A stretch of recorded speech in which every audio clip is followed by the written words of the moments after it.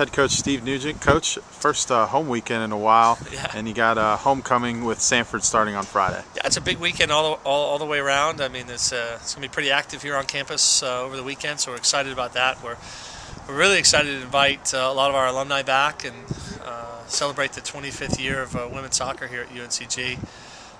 The players and the coaches have really set a high standard here at UNCG and created such a legacy, and we're just happy that they're going to be back. From a soccer perspective, this weekend has set itself up to be incredibly important for us. We have to get the points this weekend. We've dug ourselves a little bit of a hole, to be honest. This time of the season, UNCG is not expected to be sixth in the standings.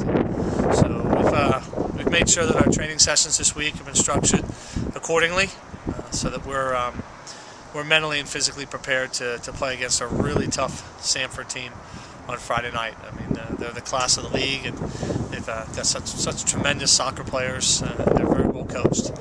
But we're excited for the challenge. When we play against teams like Sanford, it tends to bring out the best in our team, and it'll be no different on Friday. Talk about what you've told your team with 3 games remaining, kind of to finish the season strong like last year. Right. Yeah, it's important. I mean, you want to, for a couple of reasons. Number one, you want to make sure you're going into the conference tournament on a high note.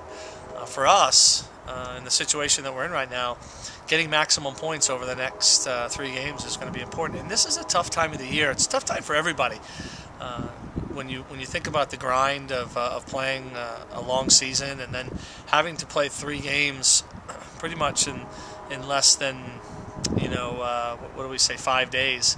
It's a lot of soccer to play, and but that's the way it's set up. It's set up to mentally and physically challenge you, and we're excited about the opportunity to play Sanford and Chat this weekend, and do our best to get 6 points. But from our team's perspective, it's really about continuing to get better every day.